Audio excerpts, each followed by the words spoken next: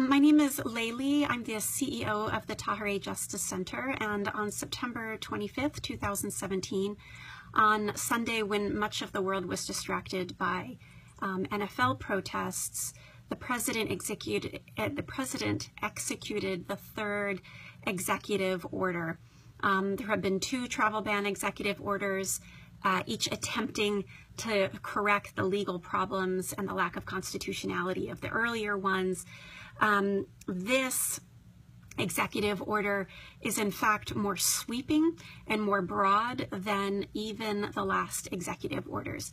And so while I think the world is both exhausted because of all these executive orders, but also substantively distracted on Sunday, I'm afraid this executive order has not received the attention that it is due.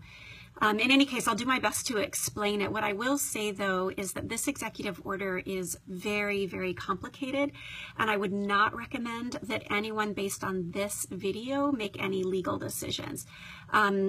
It's very complicated, and so I'm going to have to stay high level around it. So if you are from one of the 8 countries that is affected by this executive order, please don't make any significant immigration or legal decisions based on this video, because really you should talk to an immigration lawyer. These executive orders are extremely complicated, and I wouldn't want anything that I say for you to rely on legally, because frankly, the last executive orders were much more broad, much more sweeping. This one is very particular for each country. It's very tailored. And so it really requires a skilled and very specific examination if you are from one of these 8 countries. So again, don't make any legal decisions based on this video alone. Please do talk to an immigration lawyer. So just to give you some context, the other executive order, as I mentioned, there have been 2. The second one was trying to correct some of the legal and constitutional problems of the first one, was scheduled for oral arguments in front of the Supreme Court in just over a week. The Supreme Court, understandably, has canceled those oral arguments, and now they've asked all of the parties, and Tahirih has submitted a brief in that case, and so us and everybody else, the primary parties have been asked to submit legal arguments to argue to the Supreme Court why the case shouldn't simply be dismissed now, because it should be considered moot. The reality is now the case is largely moot because the old executive order has been, they killed it basically in this new executive order, and only this new executive order is what is applying now. Now there's some similar legal issues in both of them, but the old executive order is now considered moot. And so the legal parties will argue that, and I don't know what the Supreme Court will do. But really, the only thing I wanted to say about that is what a colossal, incredible waste of time this is. There are over 50 lawsuits that have been brought against this travel ban because it was unconstitutional, it was not legally well thought out, it was not, they didn't consult with the right even government agencies before issuing it, and as a result, there were all kinds of legal problems, and there were over 50 lawsuits brought on it. On each of those lawsuits, there were between 10 and 100 amicus briefs filed. So the primary parties filed their briefs, then amicus briefs were filed, which means friend of the court. Tahirih submitted 14 of those, and many, many, many other organizations. So you can only imagine, with over 50 lawsuits, each one having between 10 and 100 amicus briefs filed. Each one of those lawsuits, each one of those amicus briefs, and each one of the organizations or parties that brought them had a team of lawyers behind them at large law firms, at nonprofit legal services organizations. And I don't know, I mean, if you just even guesstimate that each of those lawyers were like an average, and this is cheap for a corporate lawyer, $300 an hour, and that's not even counting the time of the government lawyers who have to defend each of those lawsuits and require a legal team themselves. The amount of money and time that has been wasted on these cases should really be a concern to people of all political parties and of all persuasions, because it's just a waste of our country's resources, and frankly frustrating, as you can tell, I feel. Okay, so the details of the executive orders. First, let me tell you who it applies to and who it doesn't apply to. This executive order does not at all apply to refugees. The last executive orders affected people who were immigrants and non-immigrant visa applicants and holders, as well as refugees. They have segregated out the refugee component, and we expect an executive order to be issued on the refugee part in a few days. So we're staying tuned for that. But not the last executive order is conflated refugees and immigrants. This one separates them, and this only applies to immigrants specifically. Okay. Then it only applies to individuals from 8 countries. Notably, they switched into new countries and took out 1 country. This executive order applies to individuals from Chad, Libya, Yemen, Iran, North Korea, Syria, Somalia, and Venezuela. Sudan has been dropped. They were in the previous list, in the previous executive orders. Added are Chad, North Korea, and Venezuela. Now, what's really confusing is why these countries were chosen. In the executive order, there was mention of a report that was given to the president analyzing security and identity integrity information from a wide range of countries. In that report, 31 countries were identified as posing a potential security risk, given the factors that it explains in the executive order. 16 of those countries were elevated, so there were 31 they said there were problems with, and then 16 of those were elevated of particular concern. And then randomly, without any explanation at all, of those 16, in this executive order, 8 have been chosen for travel ban exclusion. We don't know why. They don't explain why. The inclusion of Chad is really perplexing, and the inclusion of North Korea, particularly considering the fact that last year in North Korea, we only admitted 9, less than 10 immigrants total from North Korea. And arguably, for those of us, for example, who lived during the 1980s, not unlike the Soviet Union at the time, anyone who could get themselves out of North Korea into the United States and defects deserves our protection, but for some reason they are now also being included. Okay. Something else that this executive order does that the other one did not is it treats every country differently. The last executive order applied the policies in the executive order to all of the countries affected by the travel ban. This executive order has very particularized treatment of every country that's implicated in this executive order, and I'll explain each country individually. Okay. When does it go into effect? The executive order goes into effect immediately for individuals who were subject to the last executive order. Basically, what that means is all the restrictions in the last executive order for the countries remaining from the last executive order now will continue indefinitely. And that last executive order was supposed to expire after 90 days. The ban goes into effect for the newly added countries or for individuals that were seeking an exemption under the last executive order. So you may recall that the last executive order basically banned people but for those who had a bona fide relationship with an individual or an entity in the United States. That bona fide relationship has now been eliminated. Now it won't matter if you have any relationship with people in the United States. So for the new countries, they never get the benefit of that bona fide relationship exemption. For those other countries in the executive order who are remaining, for them, it goes into effect on October 18th. Again, this is a very complicated executive order. Please do not rely on this video to make legal or immigration decisions. You will need to talk to an immigration lawyer. The executive order is indefinite with no end time. The last executive order expired after a certain period of time.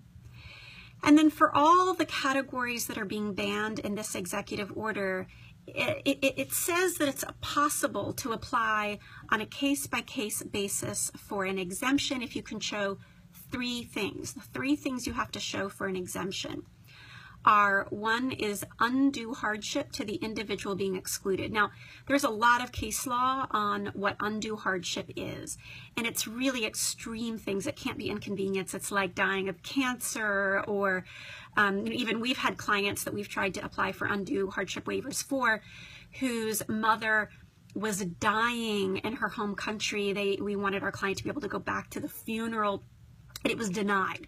So undue hardship has a very, very high bar, but you have to prove that. Then you have to prove that the individual's entry to the United States would not pose a threat to the United States or public safety. So it's a negative proof.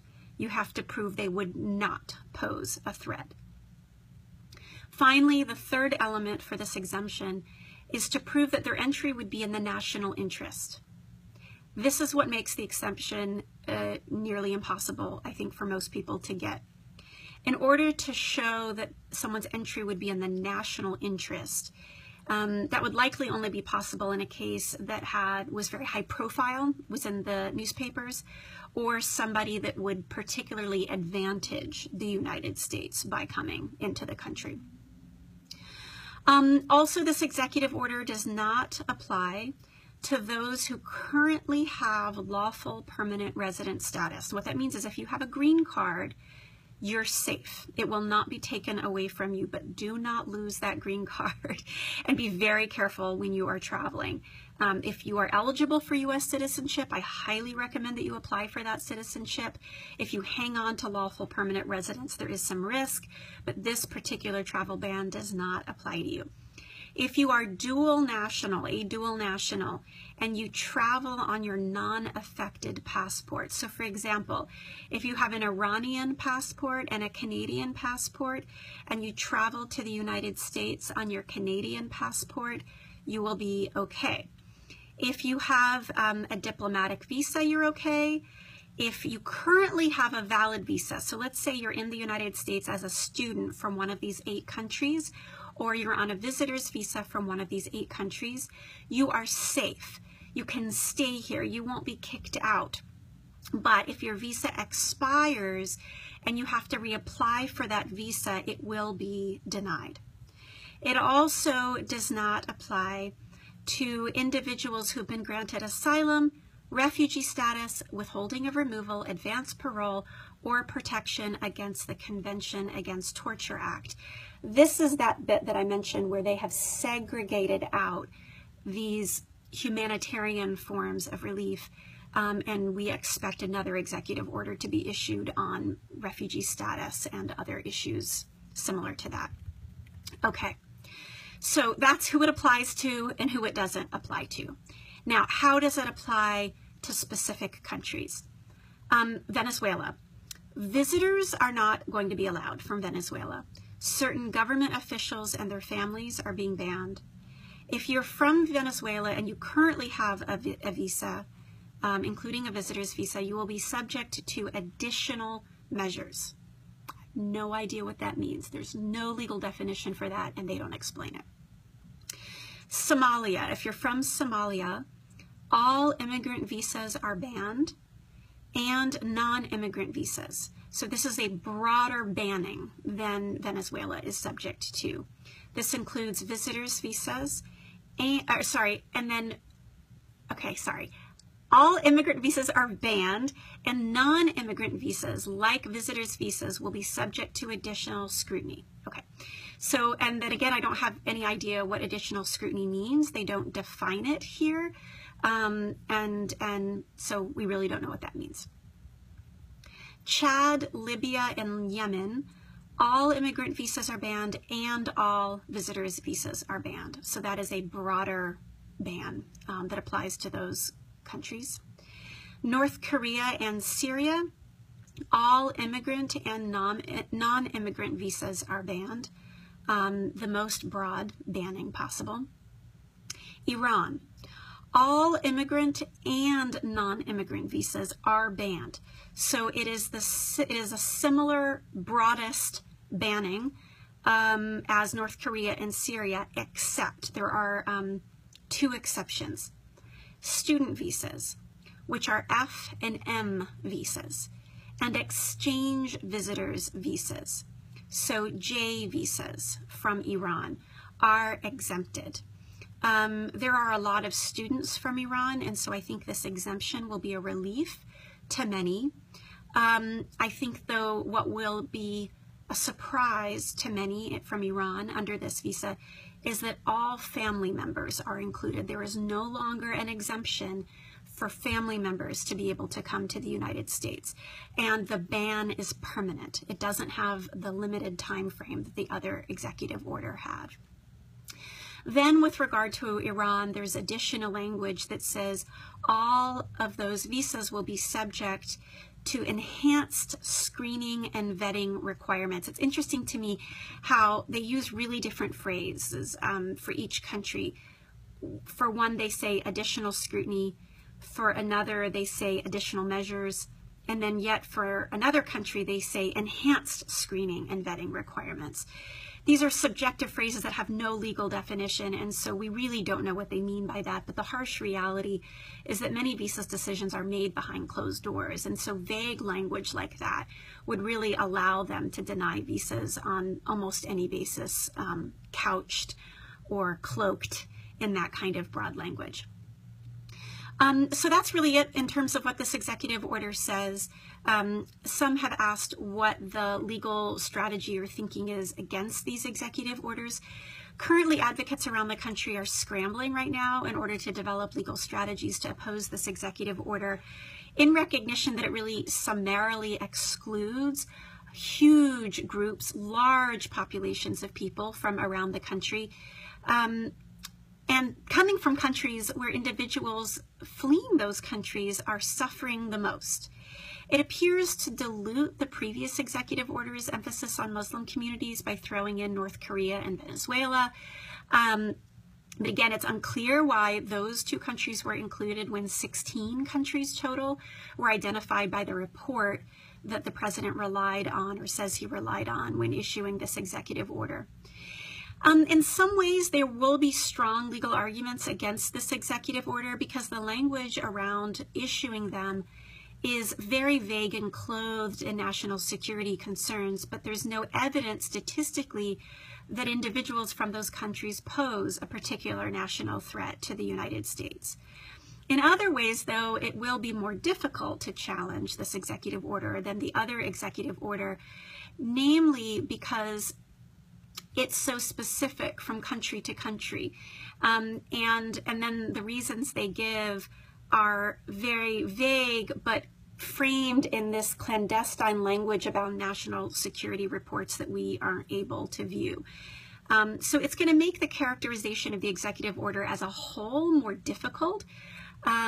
So there are legal challenges and arguments that can be made, but no doubt this executive order is much more difficult to challenge. So we're all waiting with bated breath for the executive order that relates to refugees. We still don't know.